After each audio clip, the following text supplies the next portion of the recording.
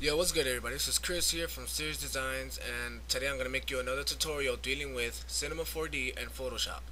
So yesterday I made a tutorial on how to export an image from Photoshop into Cinema 4D in order for you to make it 3D.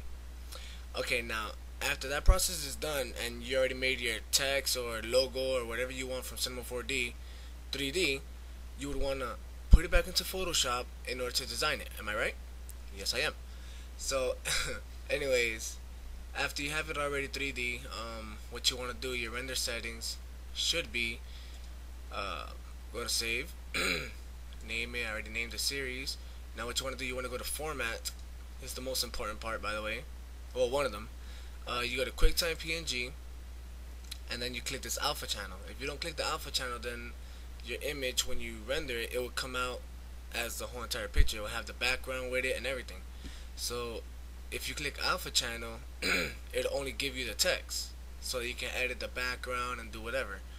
So that's about it. Make sure you go to anti-alias, make it as best, and then render it.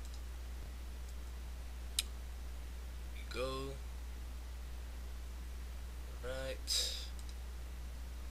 You want to go to Photoshop, open it. I'm looking for it. I saved it on my desktop, and there you have it. Now you can do anything with it. Just put a background right quick. There you go. So like I said, you can edit the background and everything. You know, this is just a basic tutorial. So thank you guys for watching, and don't forget to subscribe.